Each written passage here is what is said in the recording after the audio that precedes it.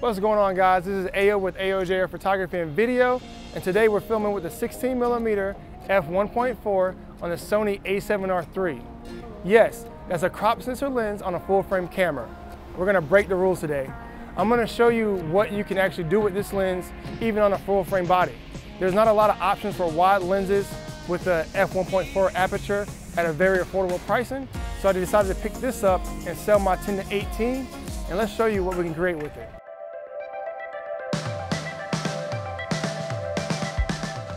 So face recognition won't work on this mode, but I'm using zone focus to still track her.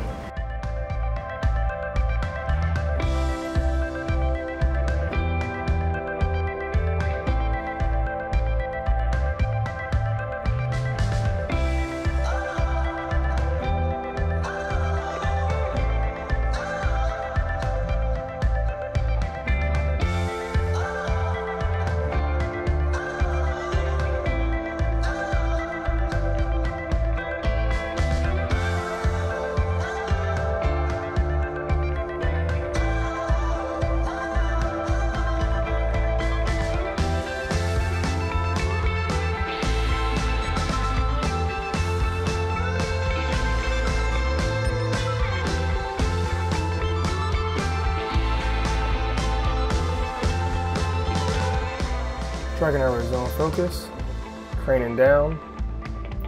Even though it's not a native Sony lens, it still focuses very well. Face recognition, it has a white box on her face. Boom, it still focuses on her face. The autofocus is just amazing. Shooting at f1.4, still getting a very sharp image, and it has great bokeh in the background. I'm gonna get some shots of her walking. I'm in continuous high speed mode. I'm going to be using a flash with her walking, so you'll see just how well the camera will track her and focus on her as she's walking.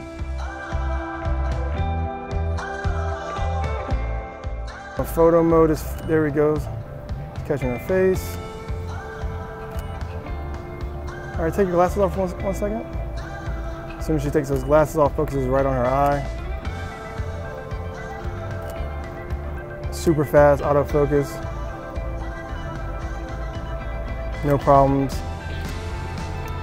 I think it focuses just as fast as a native lens.